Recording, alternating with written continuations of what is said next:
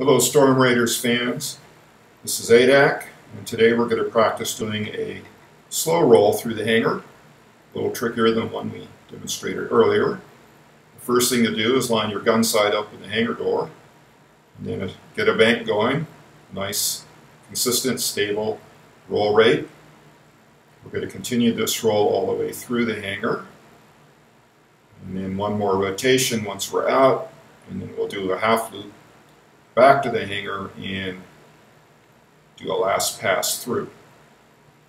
And one point here to make is that as you try to line up that gun sight on the doorway, if you're a little left or right, you can do a rudder kick using the cursor keys or whatever controls you have set up to control the rudder and get aligned quickly that way. It's important to get the gun sight centered on the doorway as best you can, well in advance of initiating the entry into the hangar and the roll. So that's a slow roll through the hangar, folks. Try it. We'll see you later. This is Adak.